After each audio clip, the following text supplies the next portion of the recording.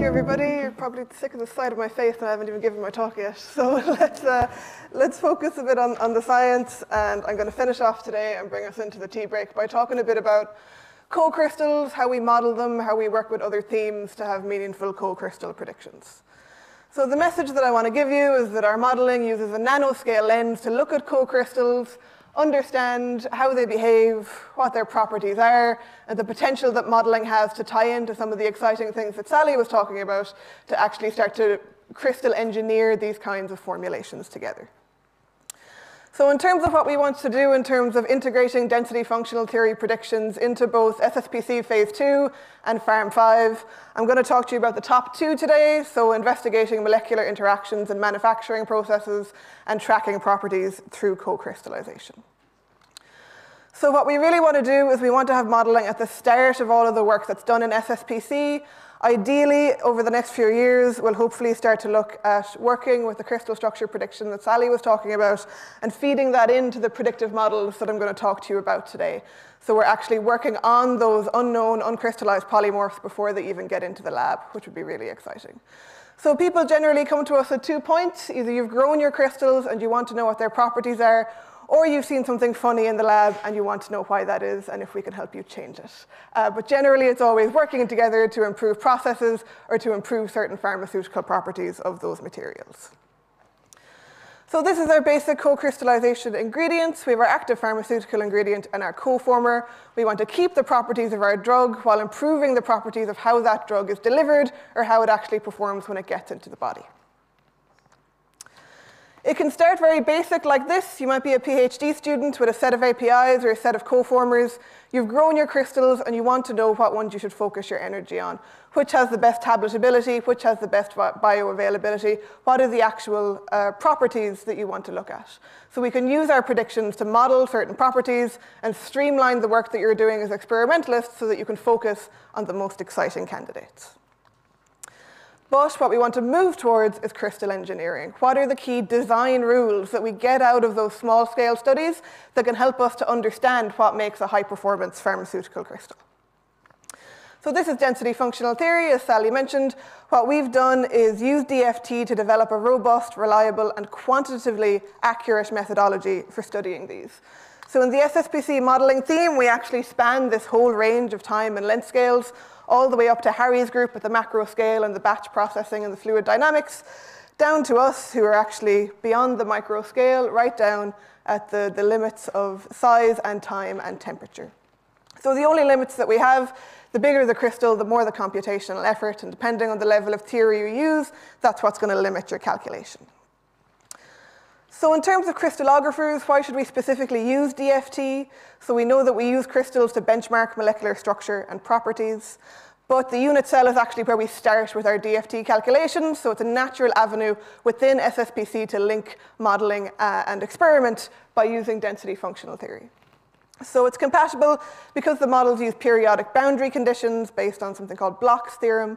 So it's an infinite three-dimensional representation of your bulk crystal, which allows us to, just using your unit cell, predict the macroscale bulk properties of your crystals. And as I said, XRD structures with a small little caveat of good XRD structures and high-resolution XRD structures. And we work a lot with experimentalists in terms of actually building the most accurate and physically representative models of what's happening at the nanoscale to, again, have the most realistic validation of what's happening at the macro scale.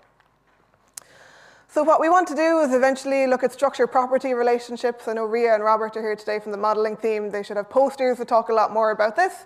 But we want to firstly derive our bulk properties. So you can see up there our Young's modulus, our bulk modulus, and our shear modulus.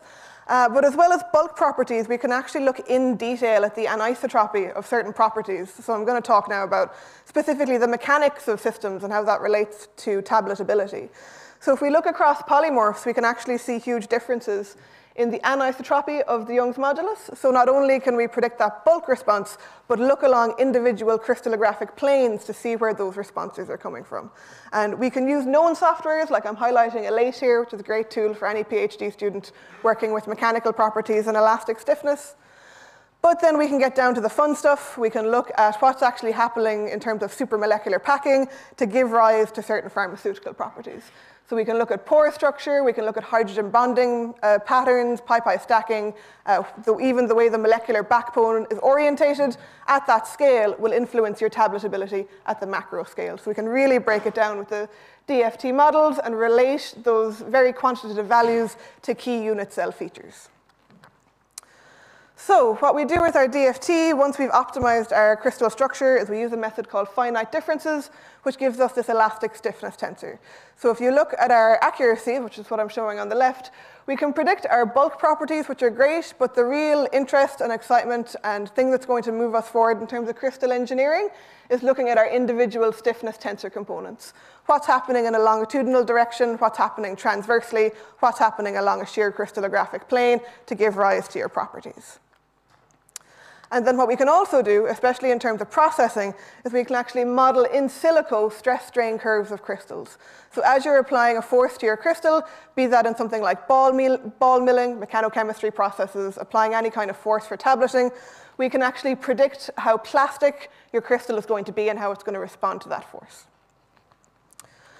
So in terms of trends, this is just a case study here to show how we can track how single API crystals, co-former crystals, and then the fully crystallized together co-crystal, how properties track through. And again, that's constantly trying to build up not just what's happening and what the number is, but what's giving rise to that property. We can also look at things like chirality. We've seen a huge influence on the difference between L&D and enantiomers, and also racemic crystals. So if you're looking for a very mechanically stable polymorph, generally we always start with our L and enantiomers, but for racemic crystals, we see a massive jump. In mechanical properties, we've seen Young's modulus values of up to 50 gigapascals, and that's both modeling and experimental.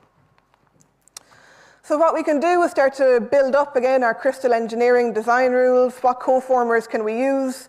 What space groups do they crystallize in individually? What do the APIs crystallize in? And then build up more and more complex chemistry, more and more complex co-formers to understand very systematically how we can engineer these high-performance crystals from the nanoscale ground up. So here's an example of how we can relate our packing. As I said, you'll see both your point stiffness and your Young's modulus increase across from your L to your D to your DL at the API level, and then increase even further at the co-crystallization level. So this is showing both what co-crystallization can do for you as a pharmaceutical scientist, but also how closely we can model those before you even go into the lab to carry out these predictions. So you can see how the different packing forms. Generally, we use these kind of planar co-former molecules like BPA, BPY, BPE, and we can use that to track properties also outside of mechanical properties. It's just what I'm highlighting today to show you how the self-assembly relates to those structure property relationships. But what we also want to look at is excipients. Excipients are very tricky to model. As we know, they're the third ingredient in our co-crystallization story. They don't crystallize in the unit cell, so we can't study them directly when we're carrying out a DFT calculation on a crystal. And we also need the molecule itself to have certain properties. And what we've developed is a method for studying simple molecular interactions in order to rationalize what happens with excipients in your large-scale manufacturing processes. So what we use for this is a technique that we can use to actually calculate formation energies or binding energies when we're looking at a crystal. So what we can do is we can break down, we can extract molecular pairs from a crystal, and we can quantify the strength of the interactions, again, along each crystallographic plane. So we can do that for pairs of molecules, we can do it in terms of a formation energy using all of the individual molecular contributions, or for co-crystals, we break that down into an API and a co-former contribution. But for excipients, we can actually go back to before the crystals are formed within that mechanochemistry type process, and we can look at what's happening. Is that excipient inhibiting or supporting co-crystal formation when it's introduced with your other molecules? So this was a study that we carried out with Gavin's group to look at THP, which is a drug that's used to treat certain respiratory diseases, to see how that co-crystallizes in the form of certain excipients. And I show this slide a lot because the message that we want to give from the modeling theme is that we're not here to validate what you've already seen in the lab, but to actually understand what's happening at the nanoscale. So this was a fun study where Gavin's group came to us. They had seen an initial stability order in their excipients to give stable co-crystals of THP. And when we ran the models, we actually got a slightly different order.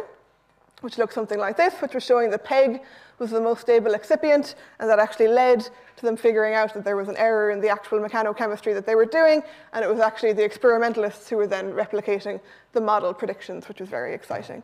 And what's nice for us in terms of computational effort and complexity of the calculations is that we can look at very simple coformer API excipient interactions with the very simple message that if your excipient is binding either of these molecules too strongly, when it's introduced into a process, you're not going to get a stable co-crystal. It's literally stealing it away. So it's a very simple story, but it can actually, again, replicate very complex physical manufacturing processes, which is very exciting. So looking forward, what do we want to do? We have like I said, highly predictive quantitative models. What do we want to do with them? So what we're doing right now is a case-by-case trial and error approach. People come to us with their new set of co-crystals or their new set of APIs. We predict their properties and we see if that can feed into design rules that we've already learned in previous studies. But what we want to do now is we actually want to combine these high throughput, or we want to do high throughput screening, very large scale in terms of working with the CCDC, working with crystal structure prediction, to do very large scale screening of optimized ground state structures to give out certain physiochemical properties. So once we've done our high throughput screening, like I said, it's great to have all the numbers, but you want to know what gives rise to the numbers and then how you can use that data to generate knowledge that will help all of us in this research center. So we're going to start with our high throughput screening. We're going to feed that into our machine learning algorithms, and hopefully that will give us out our statistically significant design rules that you guys can then go into the lab and use to engineer high performance crystals and co-crystals. So if you like that, if you want to go a bit more into the details of kind of the DFT that we do, this is a modeling theme-led paper that came out last year. You could look into a lot of the stuff that Sally was saying, why we need to incorporate things like quasi-harmonic approximations, different dispersion corrections, and how that can inform how we can have the best models that we can with the best predictability, if you want to check that out. But again, a lot of experimentalists and modelers go into these kinds of large-scale collaborations. So to thank everybody in SSPC who's worked with us so far, and all of our other collaborators, to Science Foundation Ireland and ERC for funding our group, and for you for listening. So thank you.